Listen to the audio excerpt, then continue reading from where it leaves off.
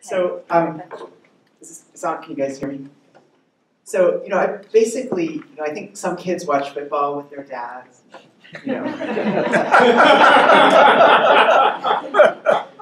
I brought a girlfriend once home from college, and she took her home to meet my dad, and we went to some restaurant. She said for 2 hours she moved her peas around with her fork while my dad and I just screamed at each other about, I think it was probably literary theory. I don't even remember, right? Sometimes you just don't remember what the argument was about. Who cares what the argument was about? It's the argument. And Dad was totally like that. Like he just loved the argument. He told me once that it was just a chessboard. Like philosophy, all 2,000 years of philosophy was one chess game with a set of rules. And the thing that drove me most crazy was people who didn't respect the rules. Right? So if you didn't understand, you didn't back up your argument, that drove me nuts, right? Because that's just stupid, right? There's a set of rules, intricate rules, going all the way back thousands of years. And so you say this, it's like moving your pawn to, and then somebody says this, and you move your knight here. And so now you have this beautiful chess position. And I don't think he really cared who won the game. I don't think all this stuff, it's great. He definitely had views about science. But, and their Supreme Court justices, like the conservatives and the liberals who like each other, are like this, right? That I can't remember which one, but they don't want to hang out with the stupid people who agree with them, right? They want to hang out with the people who disagree with them in interesting ways. Right? So Dad had strong views about science. He had really strong views about science. But he would much rather talk to you if you disagreed with him and could argue and move and right, because it would be an interesting position on this chessboard that he kept in his head, right? And nobody else could keep that much information in their head about this chess game. This is a 2,000-year-old chess game, right? That has millions of rules, and nobody else knew the rules like that, right? And so you couldn't win, right? Like he decided that you were going to do, he decided that you were wrong, or he was just going to mess with you. And again, it wasn't really that he was going to, he thought you were wrong. He just wanted to mess with you. He wanted to see what you were going to do. And so he just moved the pawn over here, and he knew that you had to respond this way because he knew you believed this. And so he was going to do this, and he was thinking 4 moves ahead of you, right? You had no chance. No chance. I think everyone in this room had that experience at least once of having no chance, right? Knowing that you were right, right? Knowing that natural selection is important in biology, right? You can measure it in the genome, right? You can see selective sweep. It's important. You can measure. It doesn't matter. You had no chance. You had no chance. No chance.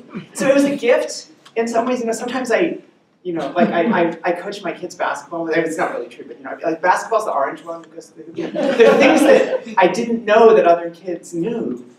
But then there was this gift of just being able to think 6 moves ahead of people. And I'm a college professor now. So when I went to graduate school, we have journal clubs, and in journal clubs, mostly, somebody says to you, "Oh, we did your paper in journal club." You don't think, "Great." You think, "Oh God." Right? And so journal club, your goal is just to rip people's work to shreds, right? And my graduate advisor told me from day one I could rip people's work to shreds like he had never seen them, right? And that's because some kids watch football with their dad. But in my house, growing up, when you were 8 years old, it was like, well, do you think there's a God? Why? Why not? That was sort of how he related to that. It's what he loved more than anything else, right?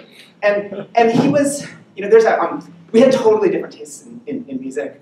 In some ways, I think it was a huge disappointment to my dad. To my dad, I still can't really even look at a sailboat without kind of wanting to throw up. He would put me on a sailboat. Sit down. I know. He'd put me on a sailboat, and I would throw up, and then just go to sleep. And that was something about my inner ear was wrong. Right? I tried so hard to love opera. I tried so hard. But I kind of like the Rolling Stones. So there's a Ryan Adams. And one of the people my dad would hate. There's a Ryan Adams song I've been obsessed with. It's a duet with Emmylou Harris called "My Sweet Carolina." And it turns out Nick Hornsby, who's this writer that I like, was also obsessed with the song and wrote an essay about it. And in this essay, he said that Ryan Adams just seems so miserably unhappy in this song, right? And the song is just this pure perfection of pain.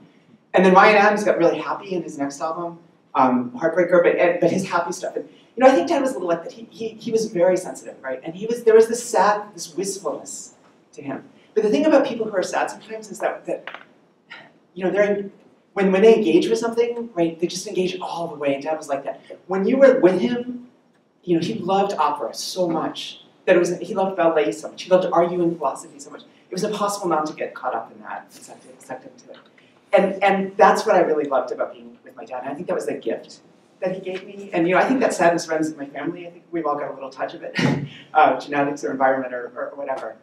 But that ability, I'm not sure that you could separate the sadness from the engagement and all. So I really miss him. I mean, I really do. It's still hard for me. He was like a force of nature. I think people said that too. It's hard for me to believe he's gone. I still, all the time, think, man, this is a really interesting article. I wonder what Dad would think. Or this is a really great amplifier. I bet Dad would really like this. And it's just hard to not be able to pick up the phone and call him up. So I appreciate everyone coming here.